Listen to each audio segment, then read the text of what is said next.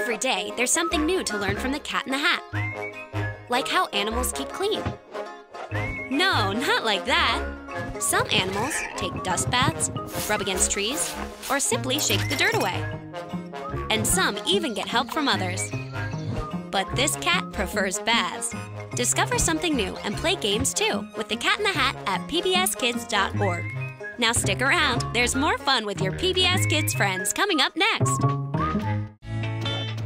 When George gets curious, he discovers something new, like how to make a rock float on water, or how a piece of paper can fly and go a little farther just by folding it the right way. Oops! Be careful not to fly them in crowded spaces, though. Stay curious like George and visit him anytime at pbskids.org. Don't go anywhere just yet. Stay tuned for more PBS Kids. Dinosaurs come in all different shapes and sizes.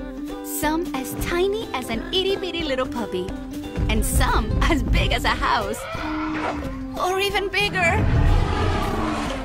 Check out this guy, the Argentinosaurus, who was as long as 3 school buses.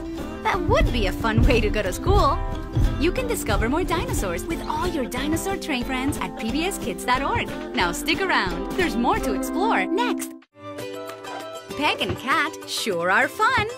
Fun times 1011, which means 10 100s plus 11, which is better said as 1011. And looks like this, which could be enough pennies to buy a new action figure. Still confused about fun numbers? Check out Peg plus Cat games at pbskids.org. But don't go away now, there's more fun coming up next on PBS Kids.